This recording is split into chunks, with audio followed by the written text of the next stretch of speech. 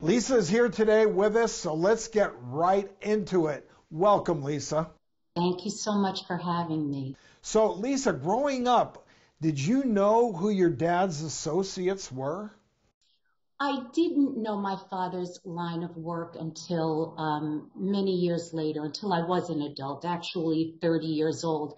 I thought all these people that I had grown up with and his business associates, like Benny Eggs Mangano and Johnny Sausage Barbado and Sally Boxcars and Joey Carpets, they were all friends. It was years later that I learned his role was as a money man for the Genovese crime family. So when you learned that your dad had involved you in his business dealings, how did you feel? When I received the subpoena to appear before a grand jury, I was in a terrible state. Oh, I can understand that. And Dr. Judy, I mean, what Lisa's describing, I mean, she got blindsided. It literally knocked the wind out of her, this surprise. She had no idea this was going on, and it put into what she herself describes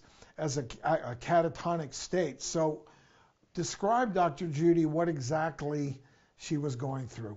Well, Lisa, first of all, you were in an enmeshed relationship with your family. And when people grow up in enmeshed families, there's a level of control where parents, they attempt to know and control your thoughts and feelings. They may guilt you into doing things and keeping secrets.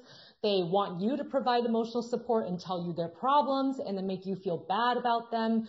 So when you were going in to testify, getting ready for all of this, I mean, the weight was still on your shoulders. I mean, not only could you actually get in huge legal trouble, I think at the same time you were carrying the burden of what can I do to protect my family and my parents, and that is a very unfair position to put you in. You had hit it exactly, Doctor.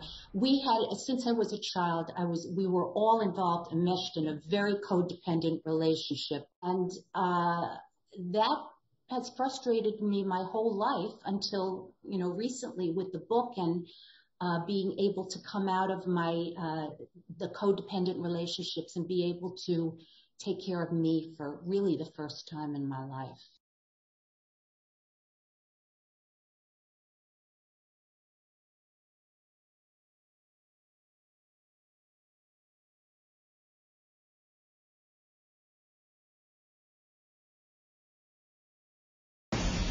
We're living in uncertain times. It's tough to keep up with the latest medical headlines. About the market, panicked about COVID. And how do those headlines impact you and your family?